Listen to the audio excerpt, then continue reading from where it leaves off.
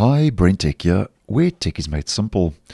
So at the beginning of September last month, I posted a video letting you know that if you are using OneDrive, that OneDrive Photos in albums will use double your storage quota.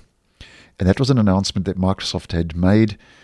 And I'll leave that video down below if you want more info. But just to do a quick recap for today's video, Microsoft had made a strange announcement that starting on the 16th of October, which would have been in just a couple of days' time, any data from photos saved in your gallery, and if you had created any albums with the same photos included in those albums, would each count separately against and towards your total Microsoft storage quota.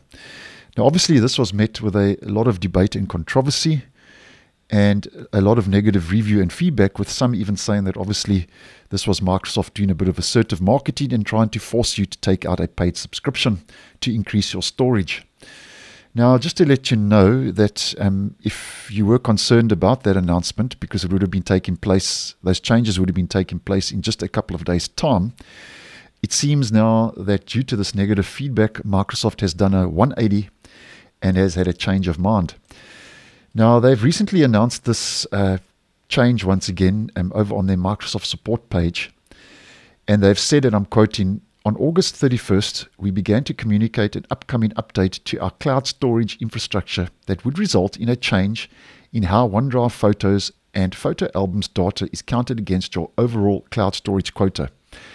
And as mentioned, that was all going to start taking place on the 16th in just a couple of days' time. Now, this is the important bit.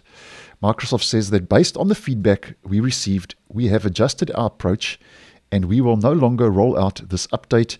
We will maintain the current photo album experience as it is today. So basically, what this all means is that Microsoft won't roll out the planned change on OneDrive. So your photos that are saved by default in your gallery, and if you have created any albums, photos that you put into those albums won't count against your total storage quota now in OneDrive, which I think is good news for those of you using OneDrive, including myself. And just wanted to put it out there because obviously that was met with a lot of negative review, and just wanted to give a little bit of good news when it comes to that change now that Microsoft has announced. So thanks for watching, and I will see you in the next one.